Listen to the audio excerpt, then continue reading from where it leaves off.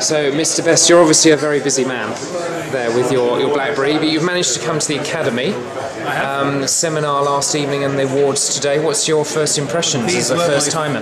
These were my first events of the Academy since I got admitted as Academician during the year, and frankly I've been well satisfied and stimulated, not a bit disappointed, not that I was expecting to be.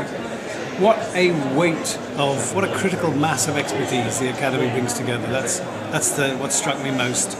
Secondly, the diversity of people and the number of those who actually know from 5 years or 10 years or 20 years ago. So it's a smorgasbord of nostalgia, meeting up with people from different parts of the sector whom I've had some connection with in the past. So very, very valuable. And the current content of the awards I found really interesting, with the range of places that And were you pleased with the results?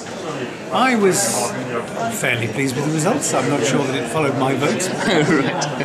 But I was generally very impressed. They were all a very good range of entries, and clearly the Academy had done a good job in really poking and probing and getting a feel for what their intrinsic qualities were. So I'm sure it was a very fair outcome and right and just winners. Excellent.